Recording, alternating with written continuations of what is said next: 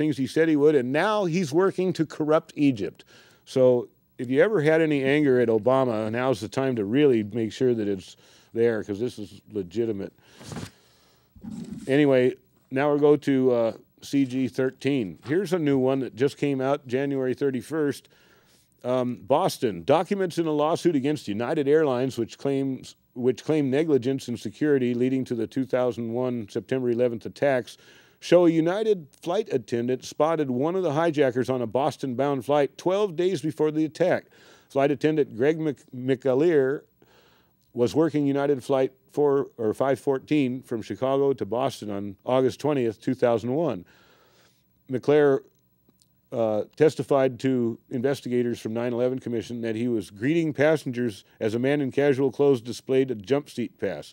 United issued such a pass to pilots from other airlines. It allowed them to ride as passengers in a jump seat in the cockpit. The flight's pilot would not let the passenger sit in the jump seat because he did not have proper ID, but he was allowed to fly as a passenger. Anyway, it just goes on and on and on. We find out stuff that the 9/11 Commission never followed up on. Here's one that you'd consider bad for our movement. Take a look at CG8. The loose change filmmaker Corey Rowe, 27, of Juanita, was arrested Thursday by Juanita police and charged with the sale of heroin. This is CG number 8. There you go. And I figured I'd put that up because somebody's going to say, yeah, did you know your guy was selling heroin? I don't know if he was or not, but he got busted for it. And it says here that he was an Army veteran and produced the 2006 film Loose Change, a documentary questioning the official explanation of 9/11. Anyway, so I don't know if that's an attack on people who did Loose Change to try to discredit that or not. But, wow, we did a pretty good job. We got through most of this in, what looks like just under 20 minutes. And so now what we're going to do is show you a little bit more of that David Chandler DVD that we showed last time. I'm going to show the first cut will be, it's a 3-parter. Each part is roughly 10 to 15 minutes, but we're only going to play 1, maybe 2 parts of it. And the first part, this is the David Chandler going to the NIST hearing on their, what do they call it, the Building 7, the pre-publication hearing on that. That's where he cornered them and asked them about the easily quantifiable values that you could measure from the video and how could they ignore free fall. And he forced them to go back and rewrite their report to include free fall. So when you get a chance, roll that DVD and enjoy. This is about 15 minutes. Released their report on Building 7 in August of 2008. One of the things they did was to have a technical briefing. And at first I thought, well, no way am I going to be accepted to give, to ask questions at this briefing, because it was limited to engineers or scientists with institutional affiliations of some kind. But I went ahead and applied anyway, and guess what? I was given a password, and just 5 minutes before the briefing started, I was enabled to submit a question, which I did. So this video, this upcoming here, is shows a little bit of what happened at that briefing. In August 2008, after a 7-year delay, NIST, the government agency charged with investigating the World Trade Center collapses, released the draft of their final report on the collapse of World Trade Center Building 7 for public comment. In that report, they claimed that the time for the building to fall the first 18 stories, that's the part of the collapse visible on many videos, was 40% longer than it would have taken had it been in free fall. I responded with a video posted on YouTube called WTC7 in Free Fall, in which I showed that for approximately 2.5 seconds, Building 7 fell at a rate indistinguishable from free fall.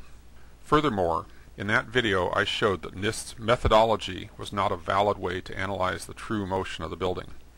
NIST's measurement was not just wrong, it was fraudulent. Then on August 26th, NIST staged a technical briefing in which engineers and others with technical credentials could pose questions. I'm a high school physics teacher, so I figured I would be excluded. However, I went ahead and registered, citing my membership in the American Association of Physics Teachers as my professional affiliation. By the way, I am not speaking for AAPT. That was just my passport into the briefing. To my surprise, my credentials were accepted and I was able to pose a question. Here's a little of how it went.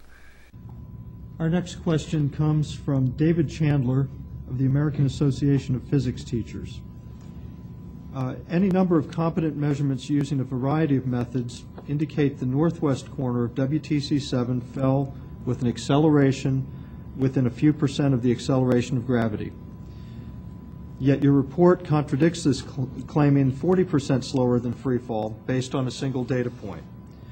How can such a publicly visible, easily measurable quantity be set aside? Can you repeat the question, please? Sure. Any number of measurements using a variety of methods indicate the northwest corner of WTC7 fell with an acceleration within a few percent of the acceleration of gravity. Yet the report contradicts this, claiming 40% slower than the free fall based on a single data point. Well, first of all, gravity is the loading function that applies to the structure, applies to every body, all bodies on this particular on this planet, not just in ground zero. Whoa! I'm used to responses like that on a physics exam when a student hasn't even bothered to open the book. But this is NIST speaking, so let's continue. The analysis showed there's a difference in time between a free fall time. A free fall time would be an object that has no structural components below it.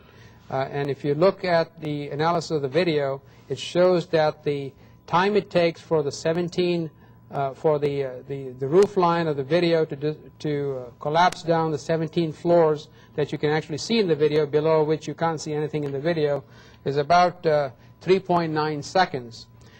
What the analysis shows, and the structural analysis shows, or the collapse analysis shows, it's that same time that it took for the structural model to come down from the roof line all the way for those 17 floors to disappear is 5.4 seconds. It's about 1.5 seconds, or roughly 40% more time for that free fall to happen. And that is not at all unusual, because there was structural resistance that was provided in this particular case, and you had a sequence of structural failures that had to take place, and where everything was not instantaneous. Buried in all that verbiage, what Dr. Sundar is saying is, free fall for the 18 stories under consideration would have taken 3.9 seconds. However, their computer model simulating collapse required 5.4 seconds. The slower collapse time was to be expected, since there was structure supporting the building as it fell, slowing the fall, that there was a progression of failures that had to take place, and that these were not instantaneous. All of this makes sense as long as you don't look at the evidence. The evidence shows that free fall actually occurred, but since their computer modeling could not come up with a scenario that would allow for free fall, they had to declare free fall out of bounds and try to cover up the evidence. The problem is, unlike the columns and girders buried deep inside the building, the motion of the building is right out in plain view. Since their model predicted 5.4 seconds for the 18-story collapse, they dutifully conjured up a 5.4 second measurement to match. They had to stretch themselves to do it, but they did it. They found the disappearance time, then they went out of their way to pick an artificially early start time, exactly 5.4 seconds earlier.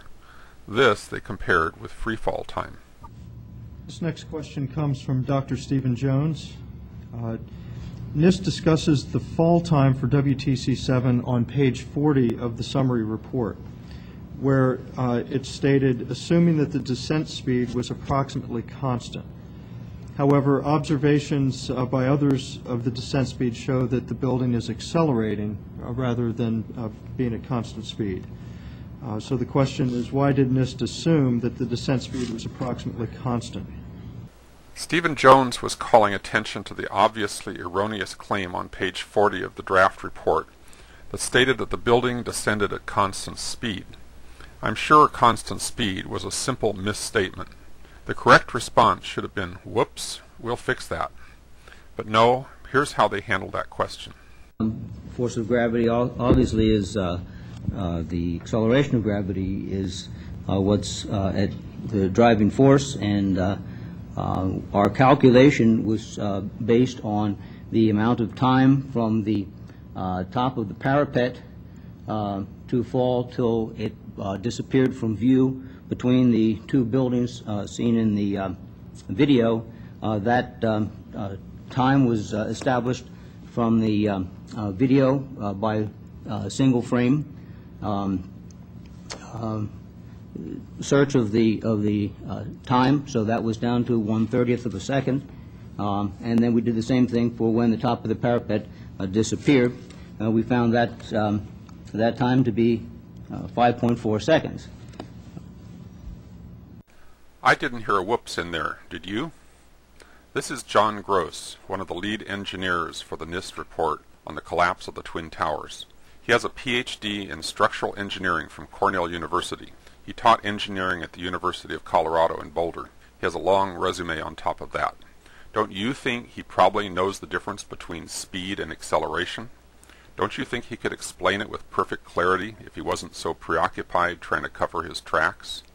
Don't you find it interesting that the 5.4 seconds he measured for the collapse time just happens to exactly match the theoretical prediction of their model? That kind of precision is incredibly rare when modeling real-world events. Incredible is the right word. It's not credible. This measurement has all the characteristics of what we call dry labbing, manipulating the data to fit a predetermined outcome. It's an ethics violation in science on a par with plagiarism. Any engineers engaging in this kind of sleight of hand should lose their licenses. The larger implication, of course, is dry labbing in this kind of investigation would constitute a criminal cover-up. After another round of quibbling, someone had to step in and bail out poor John. Can you clarify that? I think it's something that we need to clarify and correct in the final version of the report. Okay. That was August. This is November. The final version of the NIST WTC-7 report just came out, and guess what? We have a revised analysis of the building collapse rate. Constant speed is out. Constant acceleration is out. Instead, we have 3 phases of collapse, with a whopping 2.25 seconds of absolute freefall. The irrelevant 5.4 seconds is still defended in the wording, but it plays no apparent role other than CYA for John Gross and Associates. So freefall is hereby official dogma. How are they going to handle all the ramifications of that inconvenient fact? Read on. It says, the 3 stages of collapse progression described above are consistent with the results of the global collapse analysis discussed in Chapter 12 of NIST's NC Star 1-9. That's it. Freefall went from an impossibility that required backflips in logic to obfuscate to a simple fact to be measured, then declared consistent with their fire-induced collapse hypothesis. Apparently they have now decided that freefall is okay as long as it is seen as a part of a longer stretch of time that covers the required 5.4 seconds. In other words, they dropped the bullying tactic of blowing smoke to obscure the facts and adopted an alternate bullying tactic: cover it with a lie and walk away. However, NIST cannot walk away from freefall. Now that NIST has certified freefall as fact, take a look at the implications.